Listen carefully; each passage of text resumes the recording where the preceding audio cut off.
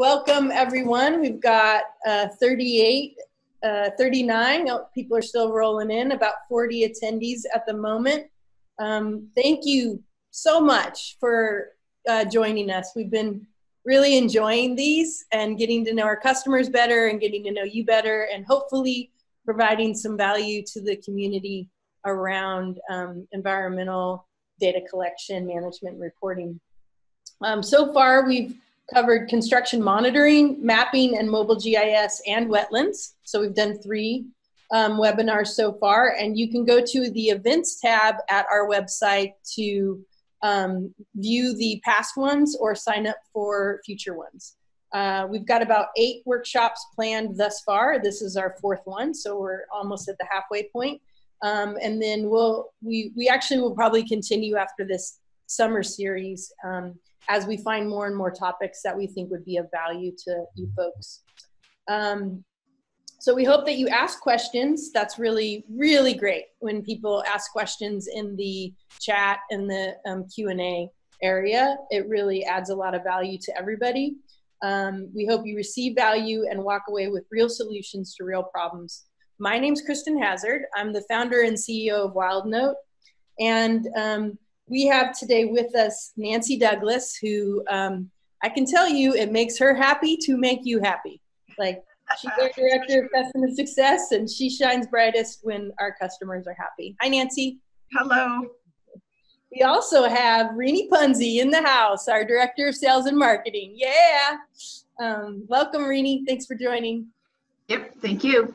All right, so we're here to create a space for our guests, Ivan and Rose, and we're going to actually introduce them in a minute. But for now, this is now Nancy's time to do some housekeeping items. Housekeeping, okay. Hey, everybody, thank you for coming. Fun to see so many names on the list who I already know, and welcome to those who we don't know yet. There's 2 ways to communicate with us during the workshop. The first is via the chat. You'll find the chat icon at the bottom of your Zoom window. Use that for technical issues, and we'll do our best to help if you have any issues there. If you have questions for our panelists or for any of us, post them in the Q&A section, also at the bottom of the Zoom window, and we'll address those probably live as we're going along.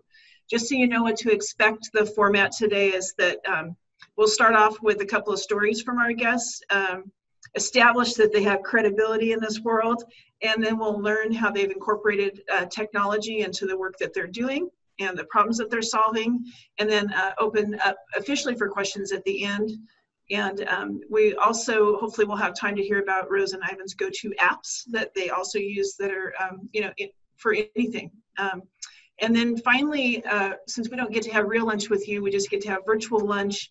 We're working with a company called Territory Foods to provide meals to full-time frontline healthcare workers. And we are donating 1 meal for each workshop attendee.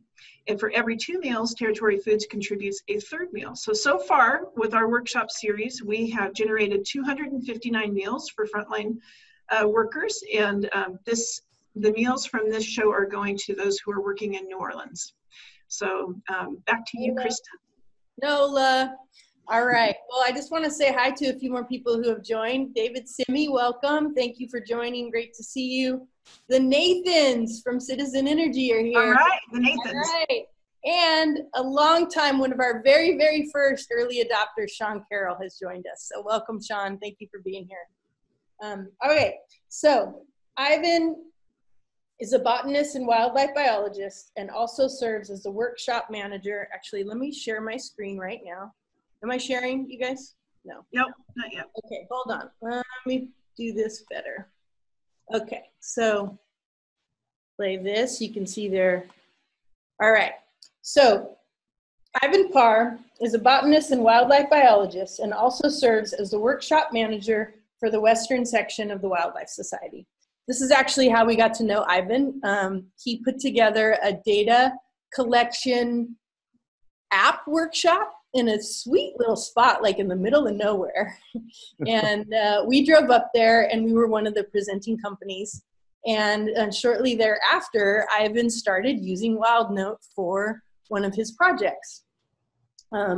He's an avid photographer. He spends his free time exploring and searching for rare and unusual plants and animals. This multi-talented explorer is also the author and illustrator, very creative, of a very cool Northern California tide pools map made for adults and children of all ages.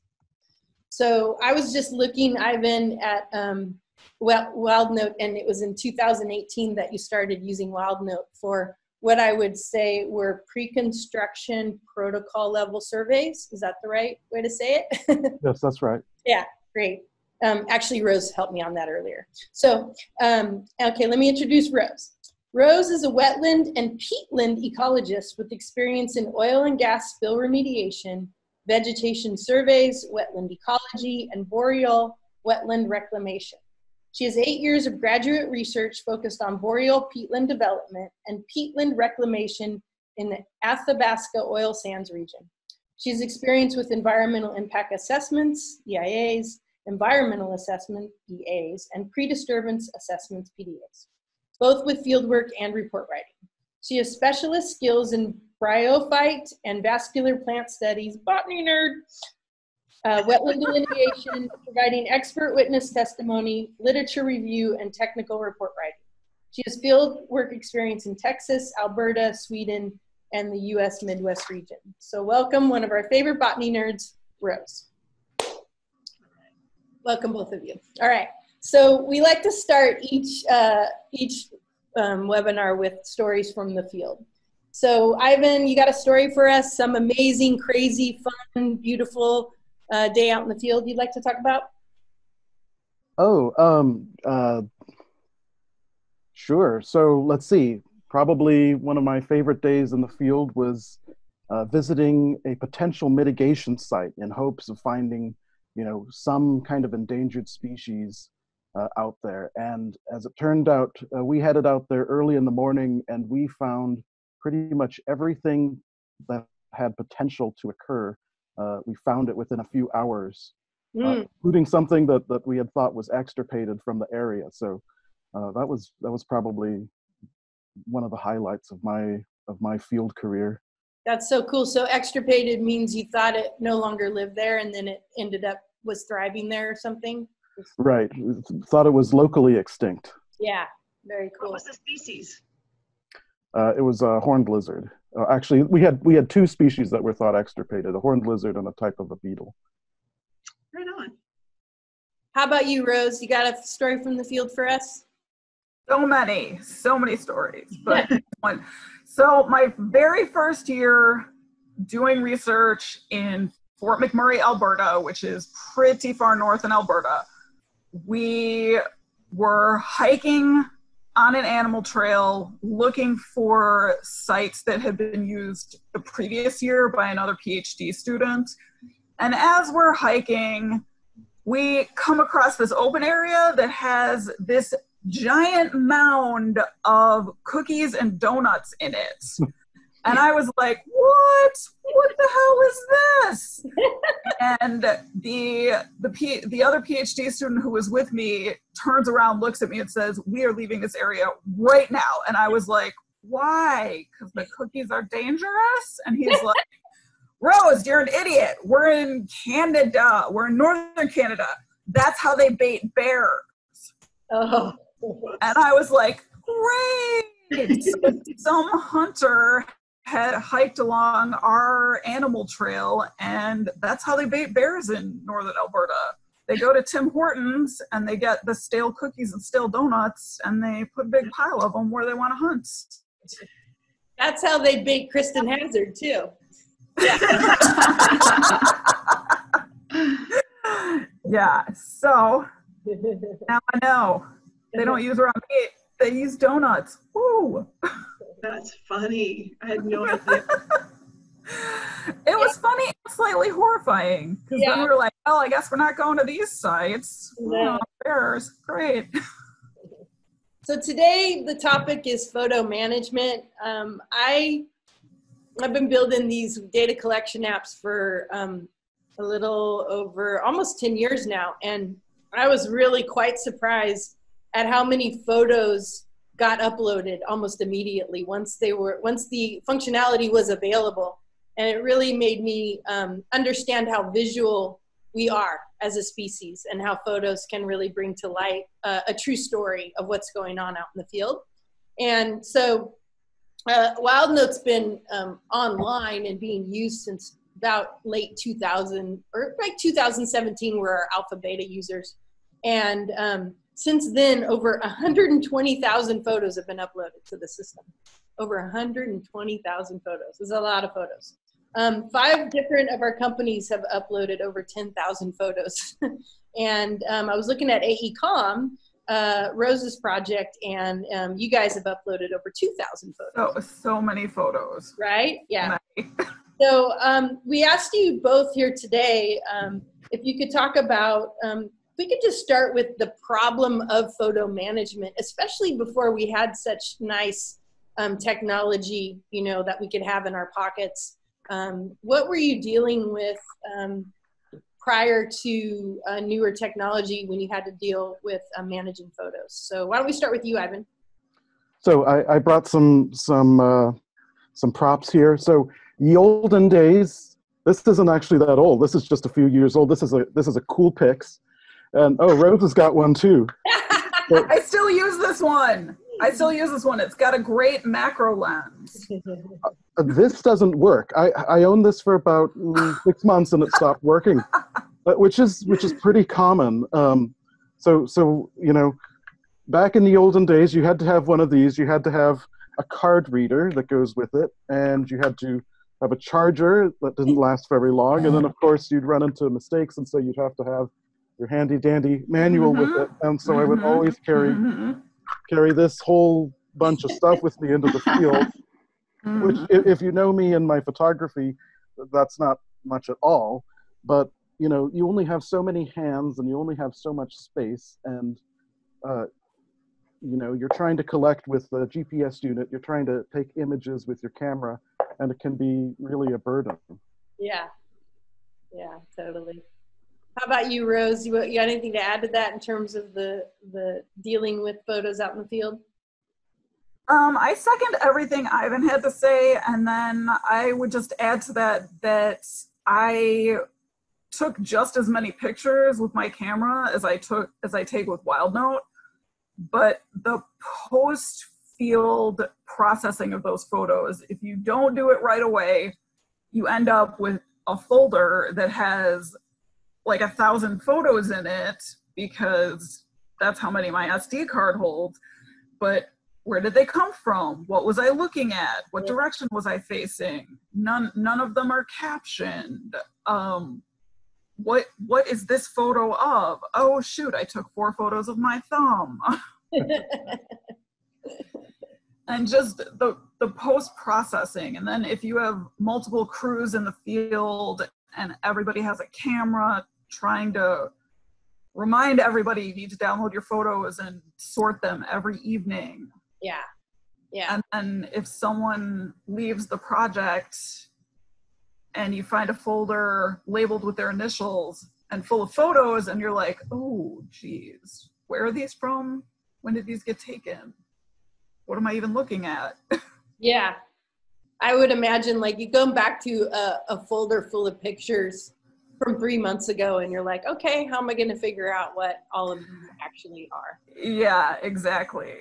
And that was the thing that was so obvious to me. It was so obvious I didn't talk about it very much, but now I've learned to talk about it, which is with an app like WildNote, the photos stay attached to the data in the survey. There's no disconnect. And so, which is like a miracle. Yeah. It's like a miracle. It's a miracle, exactly. It just stays connected. You don't have to worry about reconnecting later. So that's very cool. Anything else you want to talk about photos out in the field? So we talked about the dealing with them as a separate device. We talked about the post-processing of them. How about having to get them into final reports? Like what would you do in the past? Would you have to build those like in Word or PowerPoint? Or like how would you go about building photo logs prior to having an automated way of doing it? You'd spend many, many hours in Word taking, pasting, and then formatting the photographs, and then compressing the Word documents. Right. So you know, the advent of WildNote not only made it possible for you to know what your photos are attached to, where they are, because, you know, even if you just have an iPad, you're taking all these photographs and they get lost on an endless warren on the iPad.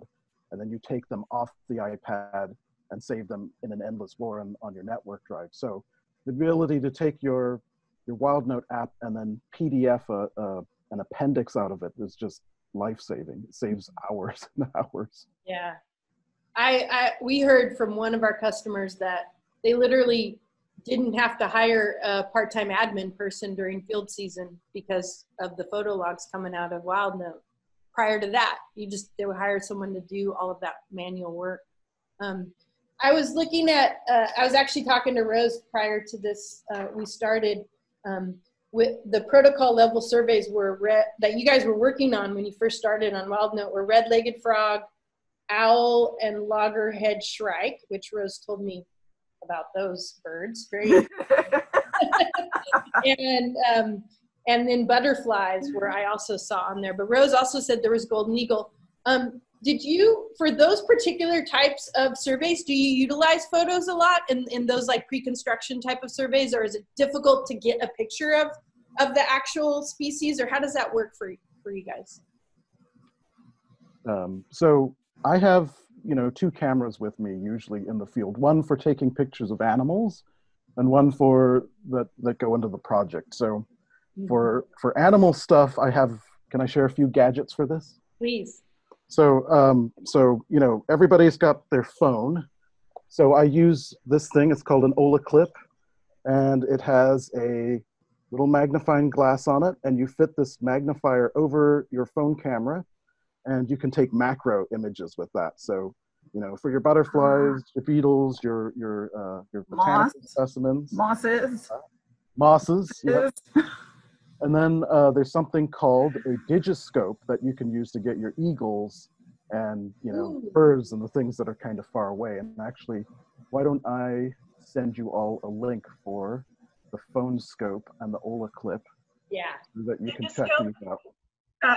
Ivan, the digiscope works with your mobile device as well? Yeah. Wow, cool. Yeah, so the trouble there is that you have all these images that are not associated with your WildNote, so you do have to find a good photo storage system and a good photo saving system. Yeah, right. I'm curious if any of the folks who are attending the workshop have used either of these tools. Just ping in on the chat. And we want to answer the open question, Nancy? Well, I think they're answering it now. What are you using now instead of point and shoot? So you guys use mostly your mobile devices, would you say, for your photos in the field? And the iPad. I'm not a very good photographer, so I use the iPad to take pictures of the habitat, which it's important to document it because birds fly around. They're not like moss. They don't sit still. So I take a lot of pictures of habitat, of the burrows in the area. Is, you know, the big question for us is this appropriate habitat for burrowing owls? And then my partner in crime, who goes with me for all these surveys, he's actually a really experienced bird photographer, and he usually brings his own camera with a giant fancy lens, and he does the bird pictures. And then I wish it could be associated with WildNote, but then I just spend a lot of time emailing or texting him, hey, send me the photos, send me the photos, send me the photos. Yeah. I've seen with bird nest surveys on WildNote, folks using the phone and then pointing their finger at the nest and they take the picture. Oh, yep. So there's some visual indication. I've also seen people take a picture, and I know you can do this on the iOS device. You can draw on it. So maybe like drawing an arrow to the nest because it's so far away, and then showing the nest that way. Which actually leads me to the next segment, which is go-to apps. So Rose, do you have any go-to apps that you like to use out in the field, whether they're photo related or not, just generally that are helpful to you when you're doing your environmental consulting work? I'm a bit of a technophobe, so Google Earth. Yep.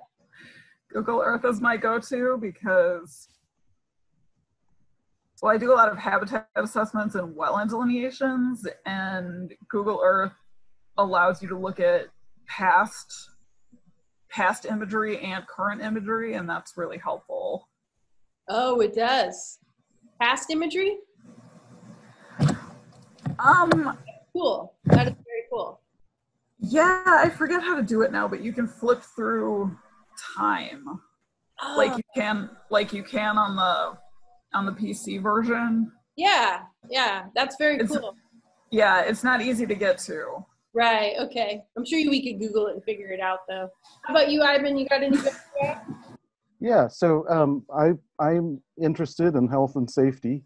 So my favorite app is this one called Snakebite 911, and it basically, allows you to report where you see rattlesnakes, and then gives you advice for obtaining emergency support, including where the nearest hospital with antivenom is. So that takes off a big layer of paranoia that I have, or legitimate fear that I have when going into remote places. Yeah. I sent my dog to rattlesnake aversion training. Oh, really? Yeah. They had real live snakes. They had the scent. They had the sound. They had the fake ones. They had all these different things to teach the dog to go around whenever they sensed any type of rattlesnake. Has he since ever signaled to you that there's a rattlesnake? No. And in fact, he stepped right over one recently, and nothing happened, but his focus was on like chasing a bird. And Squirrel. Yeah. Exactly. It was like he didn't even notice. So not sure how that worked, but there's a lot of rattlesnakes in our area. All right. So can I interject super quick? Yeah. We kind of glossed over it, but we talked about the pain points in it. While I know this is not an advertisement for WildNote, I did want to actually hear from Ivan and Rose what aspects of using a tool like WildNote for their photo management have improved. Like is it better for you guys in terms of your report building, that kind of thing? Like what things are you liking most about this or other apps that you might be using for your photo management? Ivan? Okay, so as I mentioned earlier, it saves a lot of hours simply having those photos attached to the data, and it saves. So meaning it's integrated in with the data set itself, so you don't have to go and put those things together and reconnect it. Okay. You don't have to search for them. You don't have to file them outside, and you don't have to create your own data sheets and figure out how to import those. Do you guys have to rename your photos? With WildNote, no, I don't. With any other photos, I have another complicated system for renaming, saving, and filing. So that's like it is a requirement in the companies that you work for, that like you put the photos on your server and they have to have some kind of contextual name. It's not a requirement, but it certainly is helpful. Oh, okay. Yeah. AECOM doesn't have a requirement for that, but I find it really helpful when you're doing a multi-year project to have things renamed so that whoever comes next knows where these photos were taken. And WildNote saves an incredible amount of time post-processing. And I especially like that I can caption the photos in the field. Those photos then automatically associated with a data sheet. And then if I want to create a photo log that's just the photos, it's so easy to do. And they come out with a GPS location already associated with them. Gotcha. Okay, thank you. I just wanted to expand on that a little bit, just in case our guests didn't know how those things are helping you. So I appreciate that. Hey, I see a really interesting question here from one of the guests. It says, great tips. There's a few great apps that display a compass and lat long in the frame of the photo. Have you guys ever used those? So it sounds like it kind of superimposes it on top, just like you would sketch, but it actually has the compass. I've seen those from outside sources, but I haven't actually used one. Yeah, so we've seen a bunch of that come through on WildNote. It's very cool. One of the ones we ended up testing with is called Theodolite, and that does the compass. It gives you the lat long, it gives you the timestamp, and it's really nice visually. And what happens there in terms of a process is you take the photo through the app Theodolite, and then it saves it to your gallery on your phone. And then when you go into WildNote, the survey area, then you click, I want to take a picture, and instead of actually taking the picture, you click pick from gallery. And then you can pick from any previous photo you've taken that is in the gallery. And then it's cool because now you've got this photo with the compass and the lat long, and it's all just right on the picture. It's really nice. And does it still come in with the regular metadata? Yeah, so the EXIF data, that was a big project for us. We retained the EXIF data, which is the metadata. That was going to be one of my polling questions. Have you ever heard of EXIF? Because that was like a big, what is that thing? But basically, it'll keep the GPS data. Other kind of EXIF data is like, what kind of device was this captured on? What was the quality of the resolution? And just all the different pieces of information that you could have about a photograph is put into this thing called the EXIF. And we now retain that information. We also geotag it and save it within our database as well, just because it's easier to access than trying to access some like metadata file associated with the photo itself. And that's another thing I've seen a lot with WildNote is folks doing the KML export out of WildNote and clicking the button to include the photos. And then the photos will be plotted on the KML map for you. And it's actually a nice way to look and make sure, someone told us this recently, they utilized that to make sure they hit all the spots they needed to hit that day, because they would have taken photos at those spots. And then visually through the map, they can kind of reference that basically. There's another question from Nathan Wright. He wonders if you guys ever use your phone's mic to dictate your captions, or do you always type your captions out? I always type. Yeah, me too. I'm just old-fashioned like that. And I hate the sound of my voice. I think you have a great voice, Ivan. Kind of deep. I've tried the dictation on WildNote, just in like even a text field. Seems to work out just fine. I guess it depends on how well the phone is capturing what I'm dictating versus putting in nonsense. Have you tried any of that, Renee or Nancy, on WildNote, the dictation feature?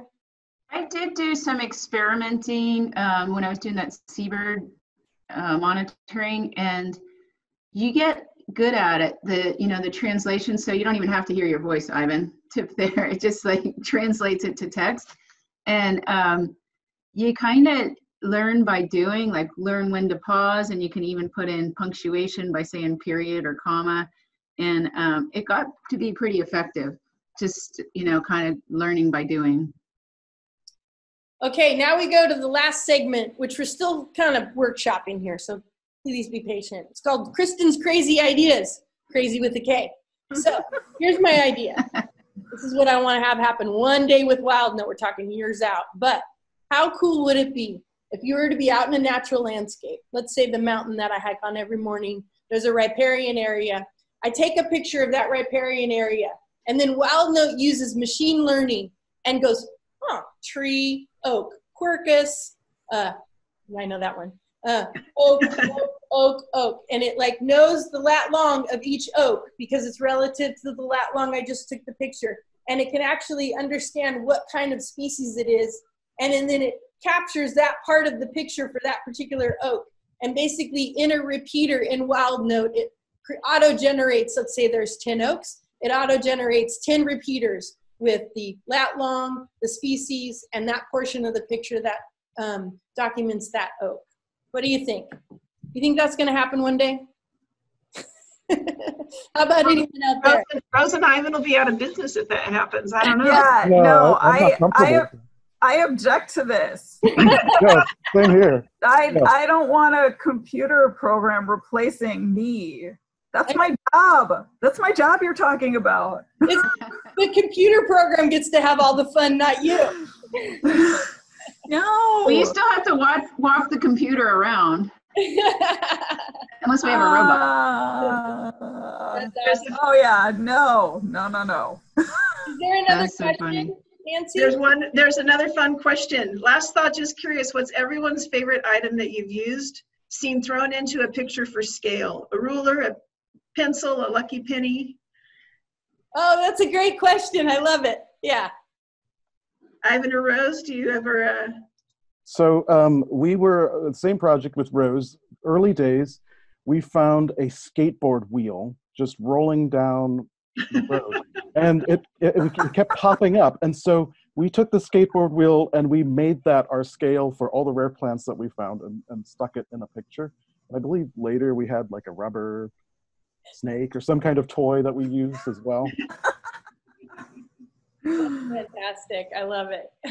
Yeah, I had a fellow graduate student in my cohort who had a keychain with a rubber chicken on it that was like 4 inches long, and he always used his keychain with his 4-inch rubber chicken. That's awesome. And it was so bizarre. All right. And then a ruler. Rini, don't we have something to give away? We do. Thank you, Nancy, for that. So Giveaway time. giveaway time. This could be you. So we have a raffle. We've been doing a raffle each week. Let's get this into the camera. We have a power pack. So if you're ever out in the field and you run out of battery, this could be your friend. And you could win one. In our thank you email for attending, we'll send a sign up. And everybody wins a smudge away. Great for cleaning your mobile devices, glasses, whatever you have. So please sign up. I'm not sure I can support this piece, but if our form supports a photo submission, I would love folks to submit a favorite photo. And we'll turn this into a photo contest instead of a drawing. So look out for that request, and good luck to win your power pack. Awesome. All right. So thank you, Ivan and Rose. You can see on my screen here, this is their email in case you would like to get in touch with them. And our next Lunch and Learn is with Sean Carroll, who I shouted out earlier, one of our very, very first early adopter supporters. And he's going to talk about taxonomy and vegetation management. Huge, huge aspect of what we're building here at Wild Note. And I just wanted to throw this out there. This is another thing we're kind of workshopping. This is just a list of ways in which we with the Wild Note app support photo management. I feel like we are building the most robust photo management application for environmental consultants. And if you would like a demo of these features, if you've got photo management issues that you're dealing with and you would like a tool to help you out with that, please ping us in the chat and we will set something up for you so that you can learn about what we got going on here and see if it will bring value to you. Anything else we want to add, Nancy, before we sign off here? No, but thank you again, Rose and Ivan. It's great to have you guys on with us. We appreciate your time. All right, everyone. Have a good. Thanks for having us. Yeah, thanks for having us. Thank you so much, Ivan. Now go drop that food off. All right. Thanks, all attendees. Bye, everyone. Appreciate it. Thank All right, you. bye-bye. Thanks, everyone. Thanks, everybody. You're welcome, Amy. Thank you. Thank you, David. Thank you, Nita. Thank you, David Kistner, for joining.